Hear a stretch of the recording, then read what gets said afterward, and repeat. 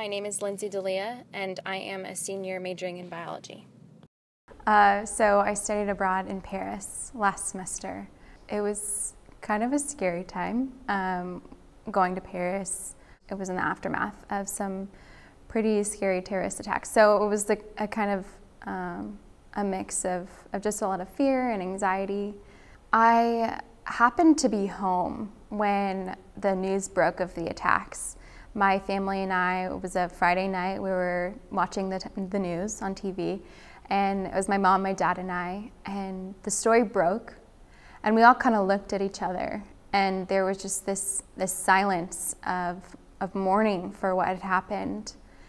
But we all looked at each other, and I said, "I'm still going."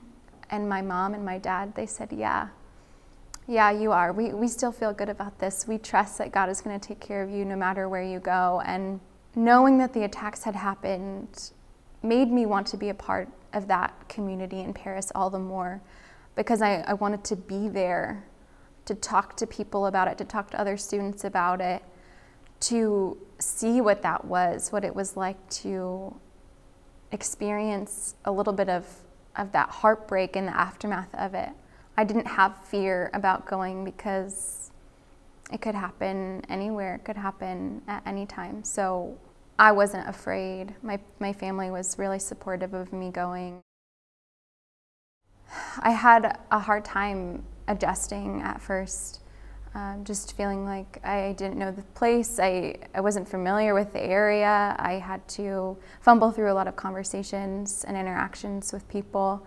And there were a lot of armed forces or military personnel who were guarding various government buildings and national monuments, and it was kind of terrifying.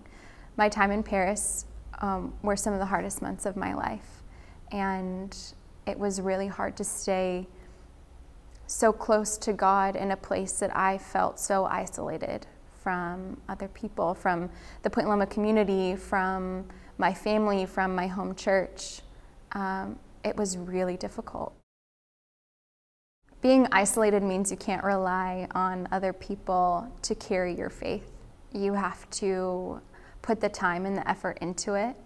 And for me, that looked a lot like walking to the park down the street and reading my Bible, or finding books that would challenge me and ask me questions about my faith that I hadn't considered. And it also looked like having conversations with other students, study abroad students who were from other countries, Sweden, Syria, Argentina, who had different faith backgrounds and had different beliefs, and answering their questions about why I was Christian and why I was making the decisions that I was making, and why I was choosing to not participate in things that they were choosing to. It looked a lot like me seeking out the growth and the conversations rather than waiting for them to come to me. I came into college with an absolute plan of what I was going to do, what I was going to accomplish in these 4 years. I mean, I had it all planned to a T. And slowly, God started to mess with those plans and change them. And little by little, I realized what little control I have over my life. For me, on a daily basis, it looks a lot like trusting that God is working for His own glory, and I get to be a small piece of that puzzle. Whatever worries that I have, in the grand scheme of things, it doesn't affect my relationship with God, because He loves me no matter what.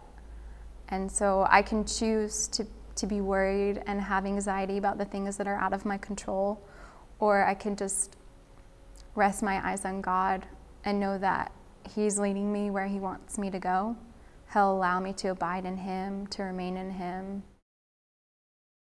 I love the word shalom, because it means just like this unending, deep, deep peace.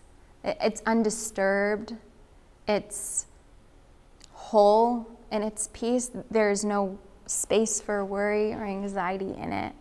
And I love that it's used as a greeting, like shalom, peace be with you, peace be to you. I think Peace being a word that's almost overused, it can lose its meaning, but shalom was a new word to me.